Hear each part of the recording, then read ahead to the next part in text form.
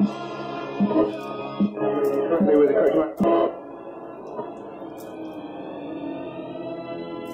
now for our feature presentation.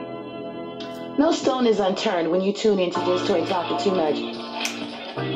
Just Toy Talking Too Much. We talking sex, marriage, relationships, prejudice, politics. Girl. Your rights, my rights, the way that I see it, the way how we talk. When we talk real talk. And that's the double truth. Say, people, you talk too much. And if you're talking, you can't be listening. But you need to be listening to Just Toy Talking Too Much. Get it? And that's the triple truth, Ruth. Greetings, greetings, greetings, and gratitude for tuning in to another episode of Just Toy Talking Too Much, where we talk, we'll talk. Talk with your friends. And I can be found on www.justtoytalking2much.com. A subscribe box will appear. Go ahead and put your email Addie in there for me. You will be updated, not inundated, with emails of what's going on with the website, as well as go ahead and hit the thumbs up button. I appreciate that. It makes me feel good. So this edgy, witty, raw, and candid rant of expression is brought to you by the distinctive Dapper Dude. For the Dapper Dude that always looks good, can be found on Instagram, Twitter, and Facebook. Also, this is www.gangsta, Gansta.glam, and that's Gangsta Glam, and they can be found on Facebook, Twitter, and Instagram too as well. This is a women's online boutique. You get on both sites from 50 to 80% off retail pricing, so go check them out. I can be found on IG, Just Toy Talking Too Much, Miss Toy High, and Just Toy Written Expressions is my fan page. So let's get into this edgy, witty, raw, candid rant because I had to stop myself. I was laughing. And so I like to do the funny ones, where I'm just doing the real smart ones. And this edgy, witty, raw, candid rant is going to be short because I do talk too much. And it is called Your Vibe and Non-Toiletries Are Offensive to Me. Do rest assured that it is, I might be getting a cast light because I like it organic. Again, I say I can do all this stuff because the studio's to the right of me, behind me. But I like having this intimate form right now. So let's get into it. Alrighty then. I do take MARTA. I get on the train. That's the train system in Atlanta. New York, Chicago, Cali has one. The trains, people will sit and you have a lot of people that work and they will, park and hop on the train because you stop all the traffic. Now, I can honestly say that I get home within 30 minutes in comparison to sitting in traffic for an hour and 15 or 20 minutes driving home. And of course, you're saving gas. So I'm really, really big on not smelling like BS. I'm really good at that.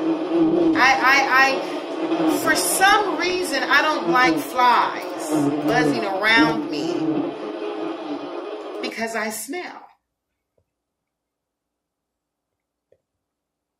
That part.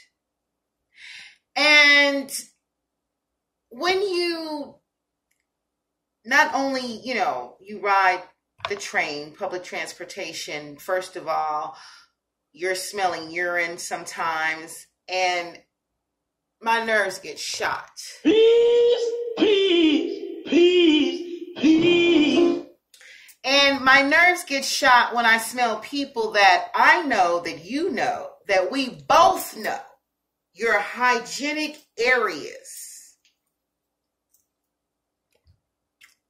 are not properly washed nor smelling good. And that is definitely a violation. The police has tickets for that. It's you're breaking section code 2178.9. That's a ticket, and that's a $500 ticket. When you come out in public smelling like a sack of granddaddies, I'm so cool. Now, I understand that there are homeless people that just don't let themselves go. And they've just given up on life. They've just flushed their whole existence down the toilet because they don't even want to sneak in a bathroom no more. They're not trying to wash a piece of clothing. They're not trying to get any toothpaste or soap. They don't want to go to the homeless shelter and get their bodies, in check. They don't want to. You're stupid. I'm not really trying to be funny, but I'm just saying they have given up hope. This is it for them. This is the last stand. This is the last Mohegans. They really don't give a damn how they smell. But when you get some that should know better, and this man, this woman was a woman, got up, and you could smell nothing but seeping anus juice wafting in the air. And I'm like, you didn't smell that when you got up? When you woke up this morning, you didn't smell yourself? Like, I know that you smell. And you should be ashamed of yourself smelling like that. And getting on public transportation and offending me with the oxygen and all of these other wonderful people that are just wanting to get to work, that have really coughed. They've combed their hair this morning.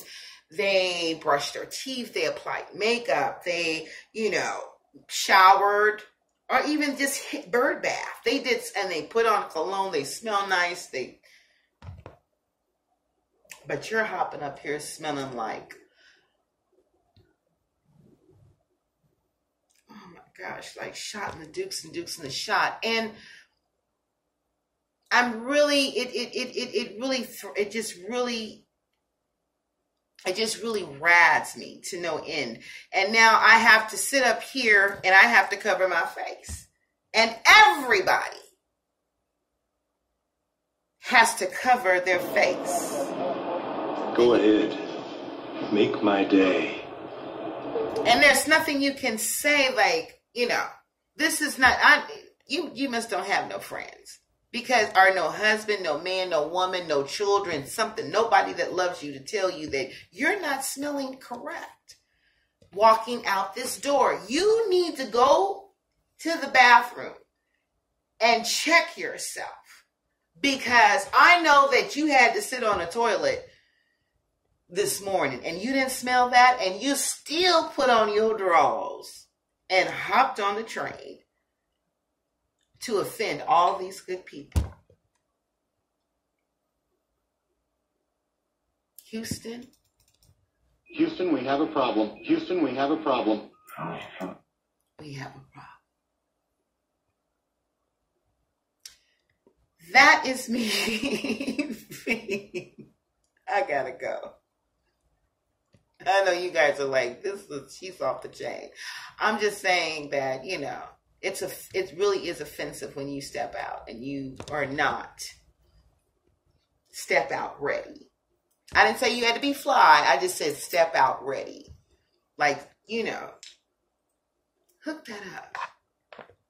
This is just Toy Talking Too Much with another one of her edgy, witty, raw, and candid rants of expressions where we talk real talk, talking to you, talk with your friends. That